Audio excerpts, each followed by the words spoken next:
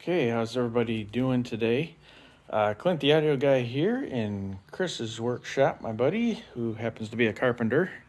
Very handy for stuff like this. We've been working on the speaker again today, so here is the front baffle with the veneer applied.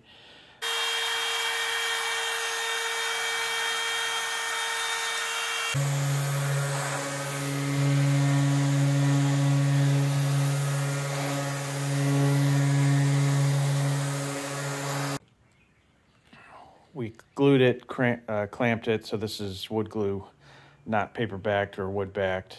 It's supposed to stick the best.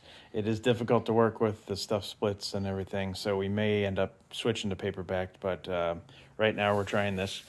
We got it sanded down with 400 grit, so it's nice and smooth. We did a flush trim around it, so it's all cut out. This is oversized. It's about 1 inch too long and it's about 1/2 inch too wide, so it's going to be trimmed on the CNC to size. We tested some stain.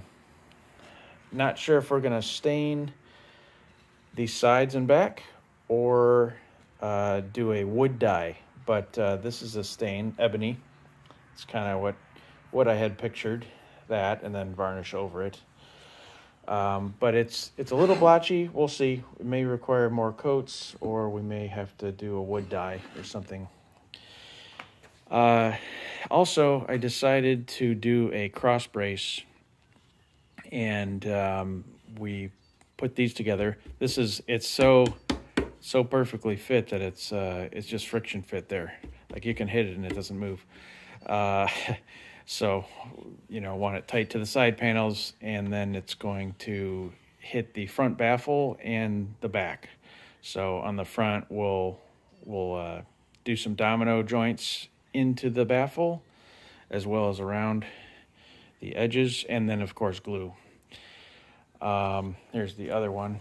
So these are 3-inch holes, 4 3-inch holes, and then a 2.5 inch hole. I think that we put a little round over on it just to keep turbulence down. But I think they came out pretty good. I see, though, why manufacturers don't do full cross braces a lot, because this is a lot of work. This was, for one piece of wood, that's a lot. We had to cut it out with these hole saws on the drill press, and then we had to clamp it all down and measure it all out. It's quite a bit just to make some cross braces like that. But anyway, making some good progress. Here's the other one. When I get some more done, I will be back with some more updates, but it's looking pretty cool right now. All right, well, everybody have a good one. Thanks for watching. See you on the next one.